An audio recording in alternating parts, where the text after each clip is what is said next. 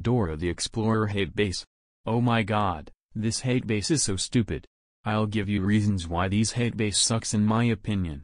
These Hatebase contains people taking Dora way to the extreme, treating Dora like it's worse than Hitler. They make death threats to Dora, like seriously, that will ruin people's childhoods. And they made Dora the Explorer not family friendly. Oh, for the love of God's sake. Dora the Explorer is rated TV. Why not TVMA? Even though I like Dora the Explorer. But I don't like its Hatebase. Because its Hatebase is very toxic. Anyways, I don't know who likes or hates this Hatebase.